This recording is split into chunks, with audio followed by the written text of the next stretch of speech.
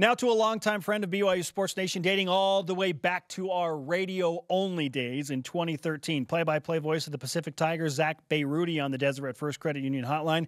Zack, always nice to have you on, my friend. BYU and Pacific open up WCC play tonight. What should BYU fans feel confident in knowing about this Pacific team? Thanks, Spencer. It's great to be here, and I always appreciate being on with you guys.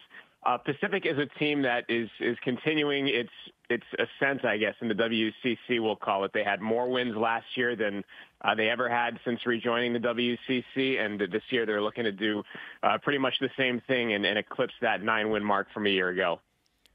Who should BYU fans be watching on the Pacific team tonight? They should definitely keep an eye on Ajari Sani. He's a true freshman, and he is a sharpshooter, the very definition of a sharpshooter, and he has been the X factor in a couple of Pacific's wins, and he can really get going, especially if BYU wants to play a zone. He can sit beyond the arc and really pick apart that zone. So Ajari Sani is one of the newcomers to keep an eye on. Zack, you just referenced the growth the Pacific has had in each of the last few seasons under head coach Damon Stoudemire. What is a realistic expectation for the Tigers in terms of a finish in the WCC this season? I really think they could finish as a 10-win team in league, and I think they can finish anywhere between slots 3 and 5. They were pretty much on the cusp of that last year until injuries really got the better of the team. They lost Lafayette Dorsey down the stretch, and by season's end, they had literally 6 or 7 healthy bodies. So I think the 10-win mark is very realistic. And again, I think anywhere between a 3rd and 5th place finish in league is realistic as well.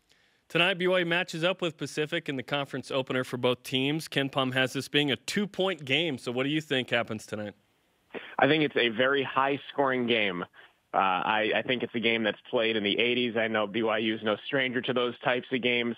I do think Pacific prevails on its home court. I think this is a big, big game for the Tigers. They've had it circled for a while, not only to start a league, but against one of the marquee teams in the league.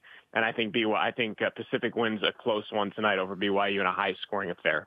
Zack Bayrouty, one of our favorites on BYU Sports Nation. Thanks for the time, man. Always a pleasure, guys. Thanks for having me.